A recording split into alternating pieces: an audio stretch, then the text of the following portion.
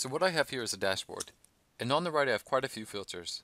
I've got a long list of countries that I can use to filter. I can also filter by list of categories, and lastly I can filter by a very long list of brands. Now the problem is that I have so much information, I will have to scroll a lot just to find the correct set of filters that I want to apply, if I'm using all three filters together. And I want to be able to do something a little bit more logical, which makes it easier for me to set filters quickly. And I can do this by logically linking the various filters together, creating a cascading filter.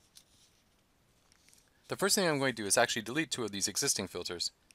Now I can create a cascading filter. So first I'm going to add the category name. So now we have a two-level hierarchy, from country to category. And then I'm going to add the brand. Now let's see how this works. The first thing I can do is select the country.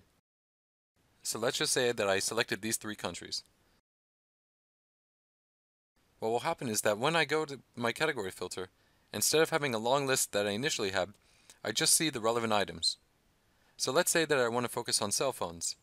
When I now want to come and select a brand, it only selects the relevant brands connected to that category.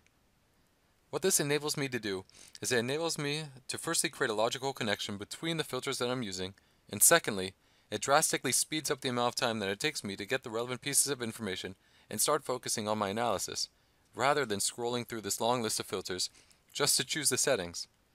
So this is a great way to save time in using dependent filters.